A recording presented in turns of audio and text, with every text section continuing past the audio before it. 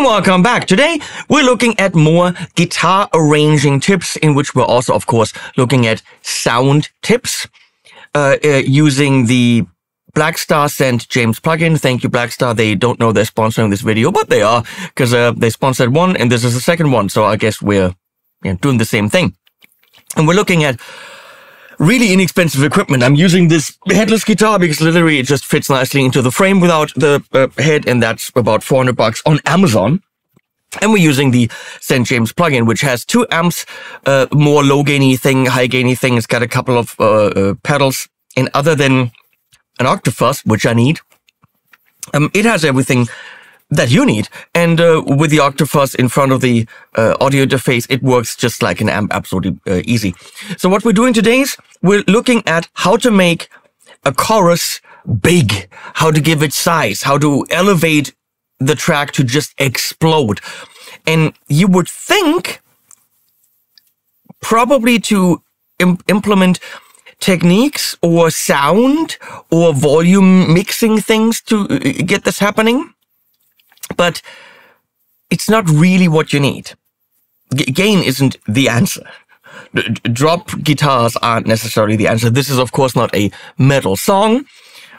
But let's go into this. My arranging teacher taught us this. There are certain ways to create contrast in an arrangement. Now, in the verse, if you've seen the first video, or the worst video, was that funny? No. No? Okay, apparently not. Thomann is so triggered by me using Sweetwater cups that now they're sending 12 Thomann cups. So be prepared to have Thomann cups in the videos.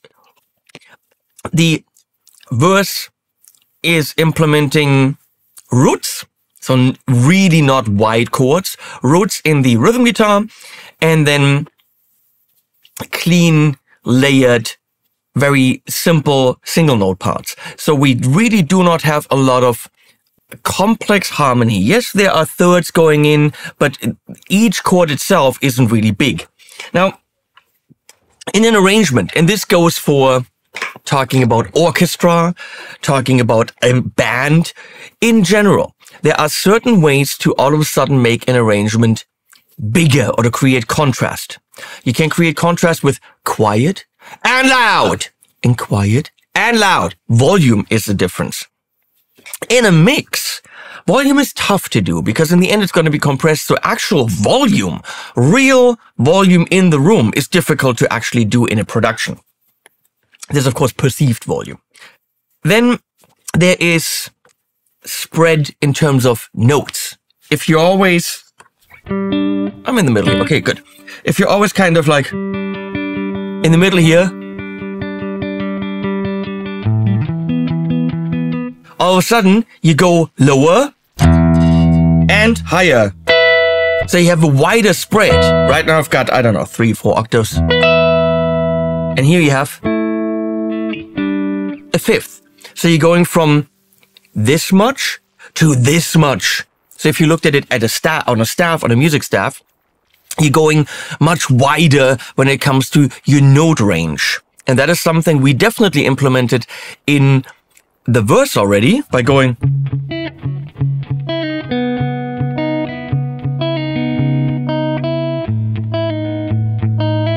But we also did that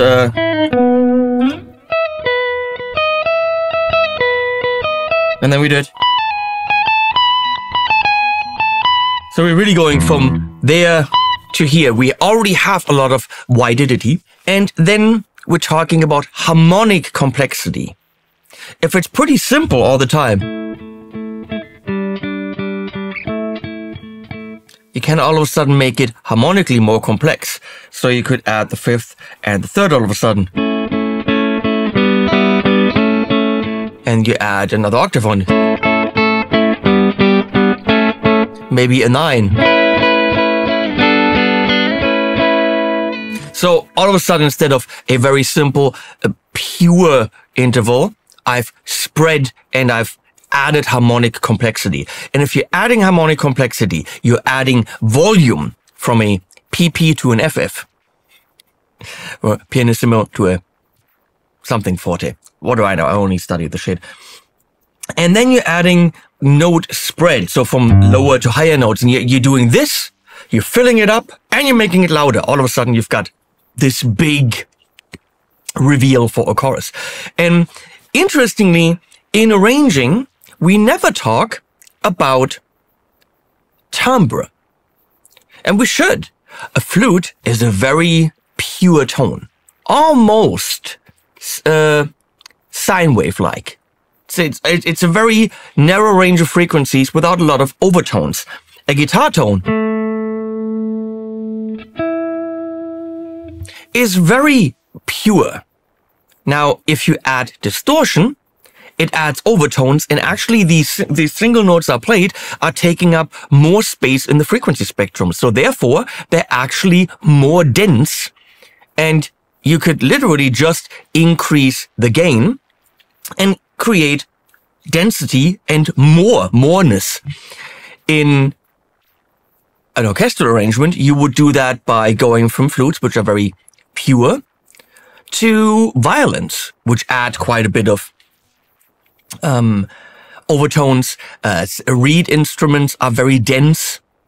So, but we actually never talked about density and adding density within an arrangement or within a production by implementing different tones or timbres. We're going to do that here. The chorus is E, A, E. That's pretty much what it is.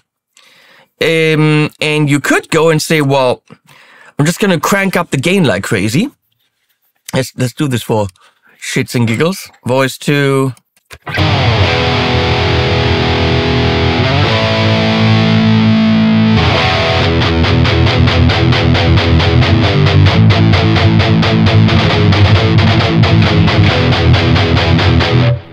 Yeah, you could do that. I don't think it's going to make it big. It's going to make it more brutal. It's going to make it more aggressive. But that is one octave. We need a lot more. So I'm going actually back here.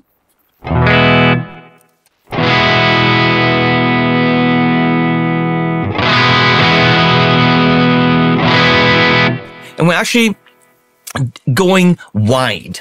I'm going to play you the final result, and then I'm going to show you how to put it together. And we're going to actually start in the pre-chorus, which we already had in the previous video, but we didn't talk about those power chord guitars coming in. So this is where we want to go. Got the words to stop the muscles to speak out. Once you silence things around you seem so loud. Locked in, stuck in myself, my skin, it's my present self.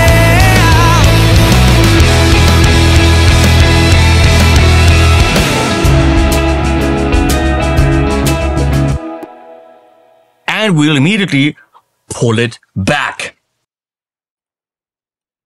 I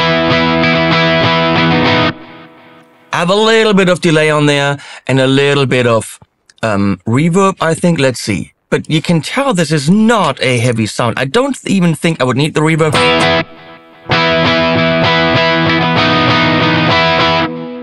Usually for rhythm sounds, I wouldn't go for any kind of effects.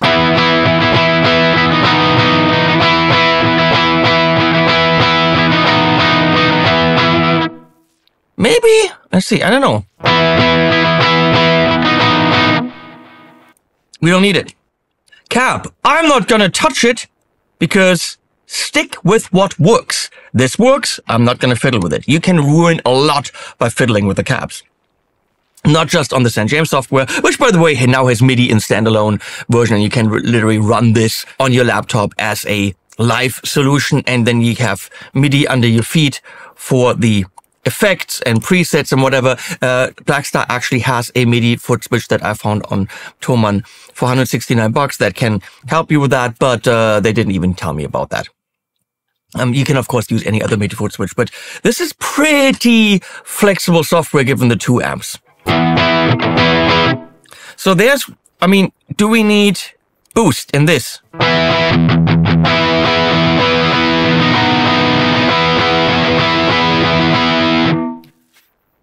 I don't think so.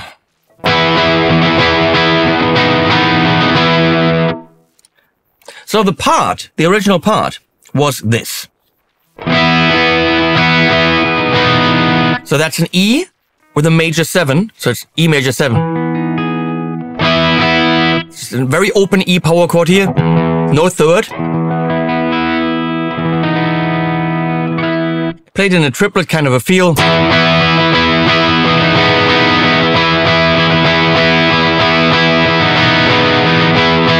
And then the whole thing with an A in the bass. So we just lift that E, mute that E down here, and have the A. Which actually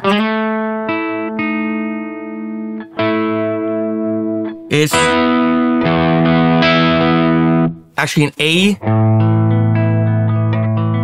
sus2 to A sus2 sharp 11.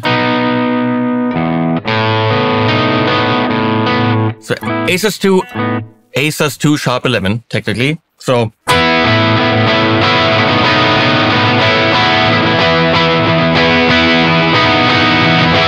and it's beautiful from absolute clarity, power chord to power chord with a major 7 to a more dense chord, sus2, sus2 sharp 11, almost very dissonant.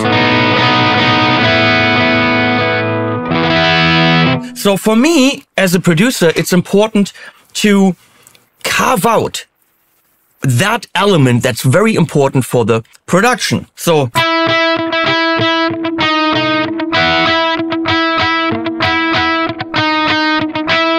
the bass obviously is going to do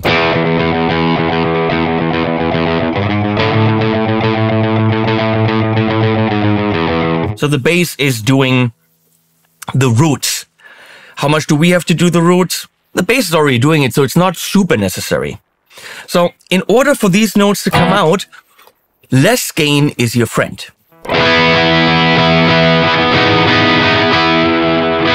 So you see, I'm doing big chords.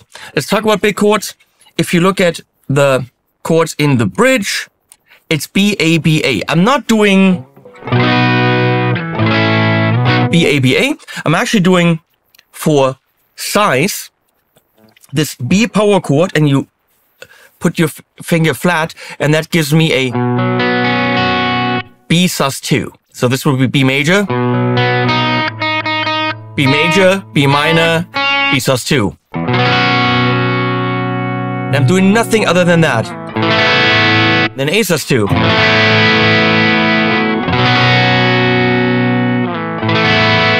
And then there's these snare sounds, da-da-da-da-da-da.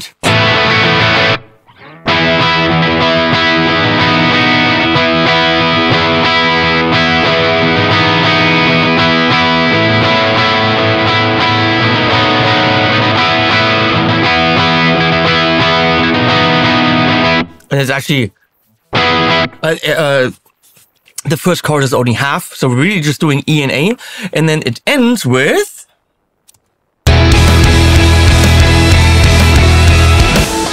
so the top line is very important. All this is extremely easy. That is on E, E major, E sus4, E major, E sus2. So to play it smoothly, you would have to fret it like this. So you do the E major, E sus4, E major, E sus2, E major. You can also do this. It's not really sus2 because the third is a little bit in there. But if you play it at that speed,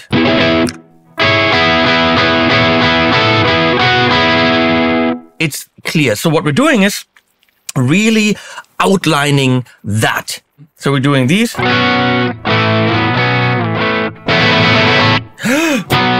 So we're doing this first. Let's mute everything else. Again, we want to go for wide, big. We don't need density in tone, meaning we don't need massive gain. So the amp is in channel 2, there's no boost in it, and we are at like 2 o'clock in terms of gain. And if you actually compare, let's do this. I did this earlier. The tone that we got with some kind of tube amp and some kind of guitar, don't ask me. So this is the original tone.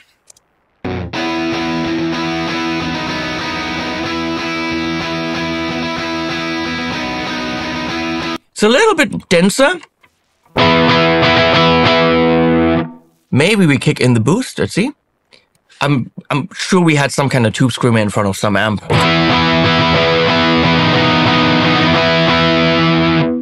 Okay.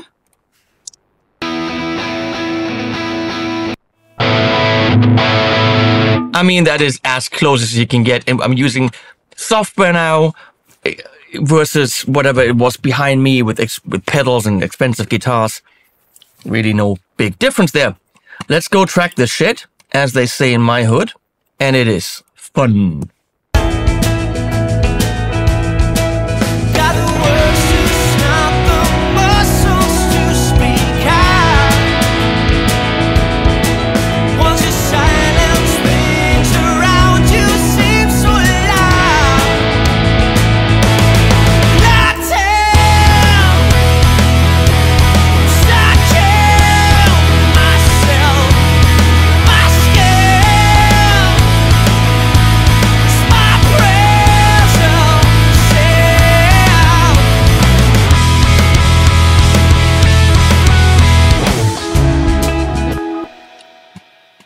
I have quite a bit of a lower level here compared to the original, but that's really just output on the Blackstar amp, and I can just pull that up. And what are we doing? If you look at the Asperion something board here, let's look at where these two guitars are. So you can see on the select up the orange, that's where the two tracks are. And we're gonna go to pan. So this is panned all the way to the right, and this is panned all the way to the left.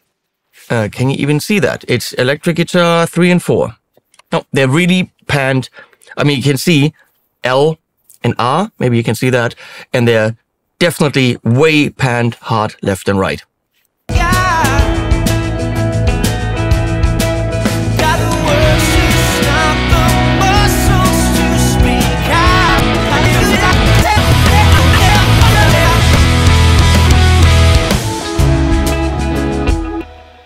And what a transition. It's just big, it's loud, the drums are doing cymbals.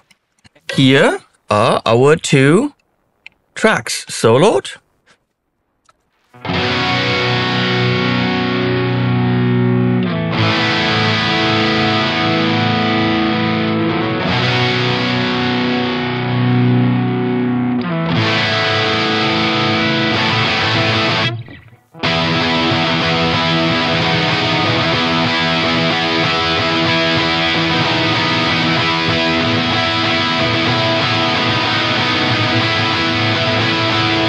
It's already big.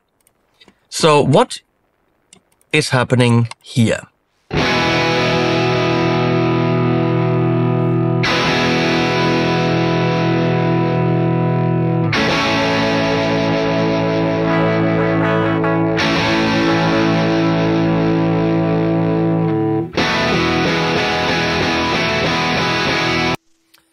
Really not a lot of gain, and they're just open chords.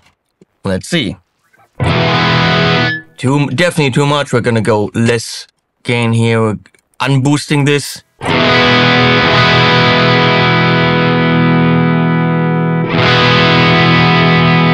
I'm not doing this A. We all know that C sharp is kind of problematic on a guitar. I'm doing this, which is a nice, even bigger open A. Leave the two top strings open. That's actually an A add 9. And here I'm doing, it's really, you know that?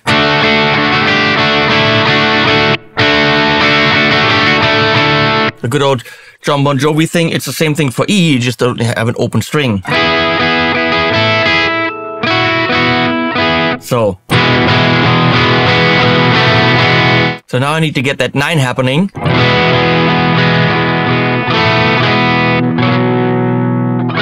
It's not ideal, but it's in there. So you want to make sure that that theme is supported by as many instruments as possible. So that's it. Let's track that.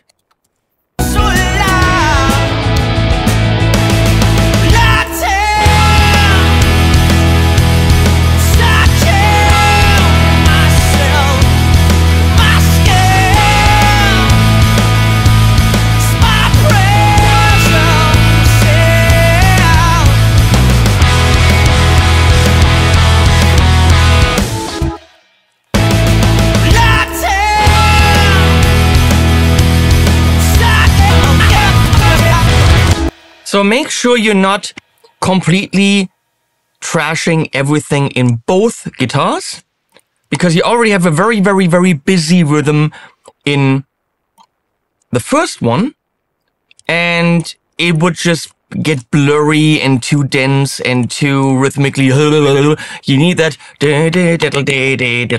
you know, in the second one. So this is now guitar number 1. I messed up that first chord there, I think. No, that's the high note. That's not nice. What the? What happened there?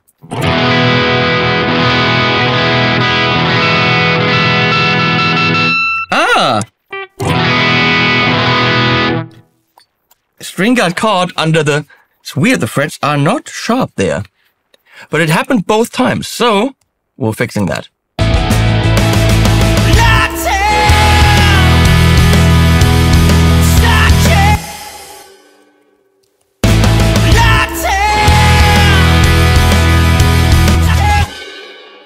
That's still happening?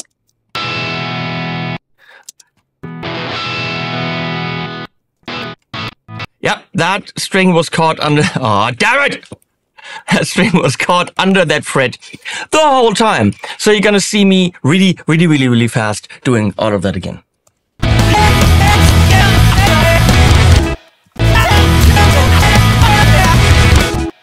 Okay.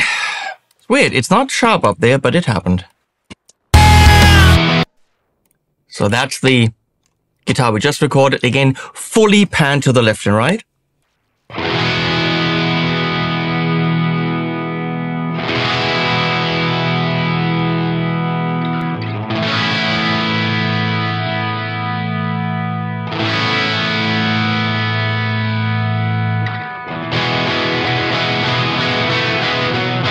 Okay, that's clear because we don't have too much gain. Now we're going to layer that with the other guitar.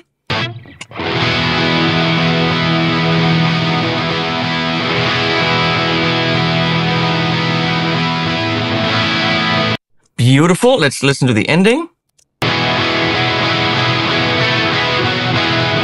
A nice unison there, or actually in octaves. So let's see what we got here. This is actually a really cool part. Remember that clean part from the very beginning?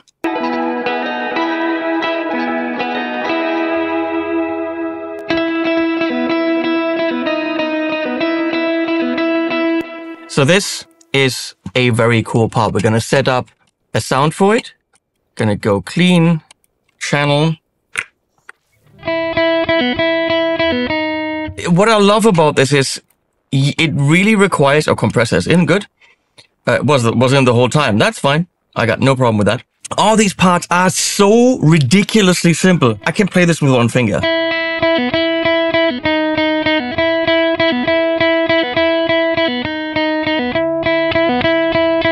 And so on, and then it's just doubling that, but of course, with a dotted eighth delay, quite a bit of it. Oh, I need to turn it on. That's weird. Want a bit more.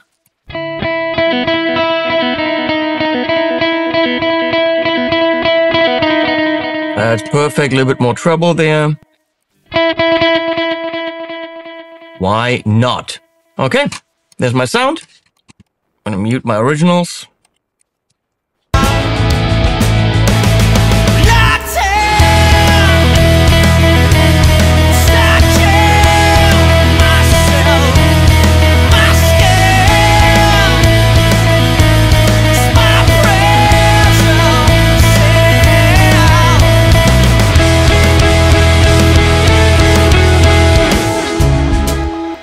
What do you think we're going to do now?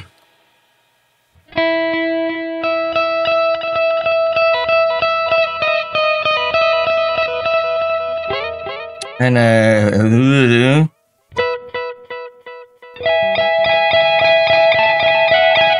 we're doubling the whole thing an octave. Make your own shimmer.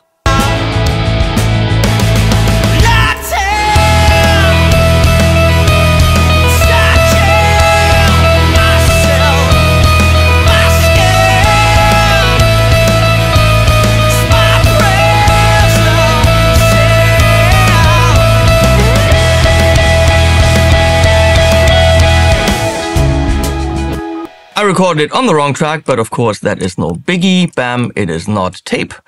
So move it down and we have a beautiful octavized part.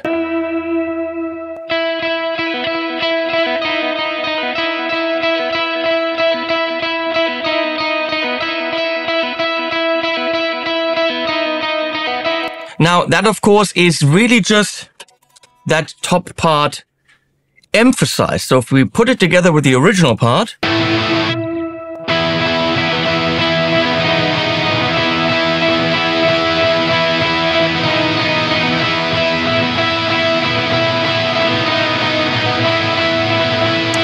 it did not in any way add notes. It just added wididity, you know, spread in terms of the arrangement. And it made it a little bit clearer because, of course, we did 2 tracks in clean. I know I'm not the biggest fuzz aficionado, but sometimes you need a fuzz. There's one extra line in there, which is this.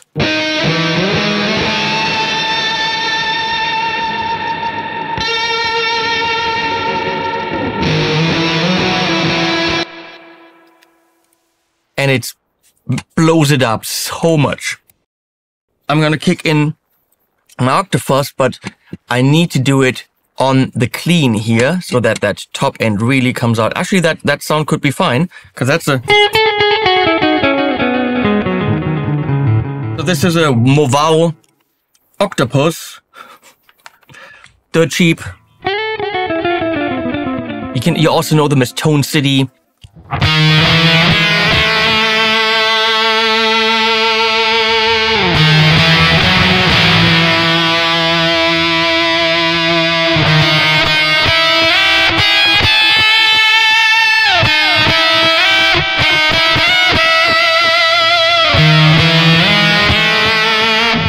With this one, the other one kind of went into the octave quicker. I might do it in octaves.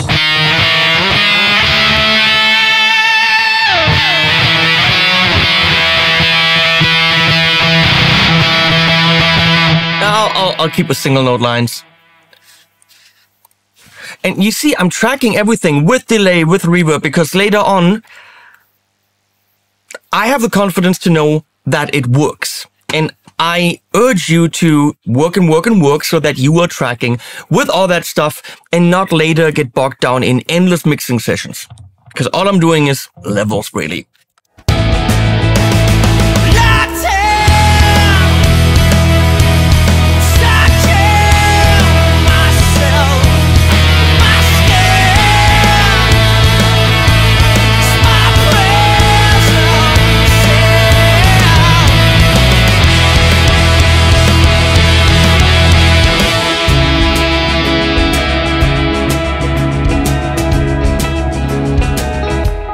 So that also adds glue because all the other parts stop and start the verse part again. Whereas this soaring B sound sits there going into the verse.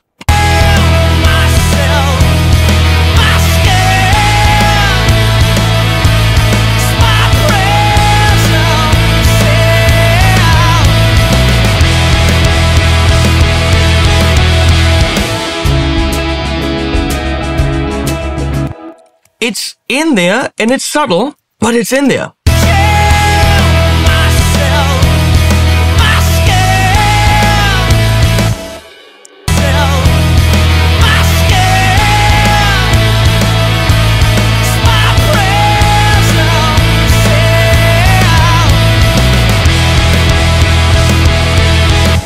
And there you have it. One more time, the whole thing. Remember, all it was really a...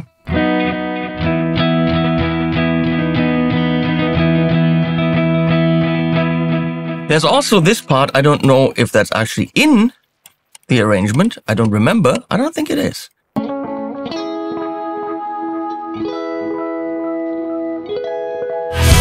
Oh, we didn't use that there. So, one more time from the bridge, and then we're good.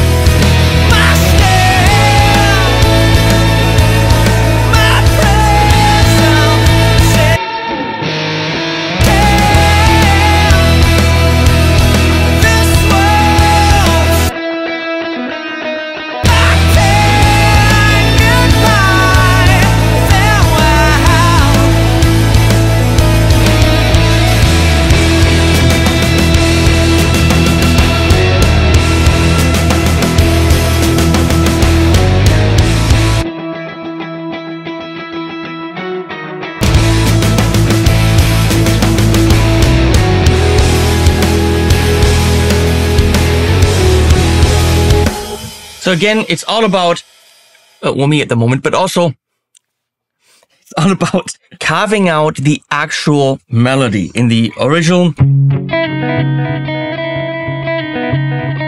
And doing this.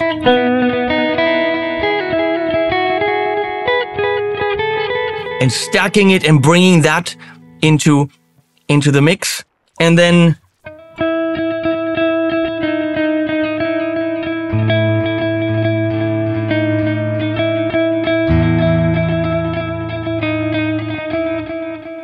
just in an arrangement. I'm pretty sure a lot of you are thinking riff, riff, riff, one guitar part, and that's it. And that's fine. But you can take that one guitar part and enhance it with a clean, with something that really rocks without any effects. That's the core of your arrangement. And then do it an octave higher with effects and blend that in just like you would your shimmer or any of that. And not because I'm friends with them, not because they pay me, but honestly, that Blackstar software, I'm going to have Leslie show you one more time right here. This Blackstar St. James thing. I mean, everything you need before the amp. A kick-ass overdrivey, kick-ass clean sound, and a pretty kick-ass, if you ask me, gain sound. I never even did anything with the EQ. I don't need to. Never did anything with the cab because I don't need to. But I mean, right here.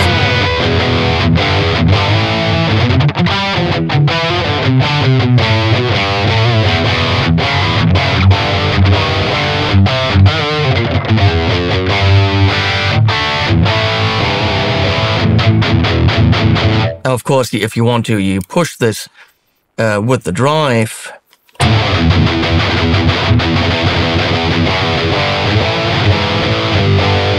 And change cabs and all that stuff. This is incredibly flexible. It's so dirt cheap. I mean, link below. Right now there's a sale on it. When you're watching this video after the sale, then the sale is not there. And it's still an absolute steal. And what I love about it is it gives you a palette of some stuff in front, some stuff after, and a palette of sounds and cabs and all that stuff in the amps, where you have everything you need and you're going to make music. You're not going to fiddle around with let's load an IR. Let's use that amp, that amp, that amp, that amp. I could do a huge variety of styles with that and it would absolutely work.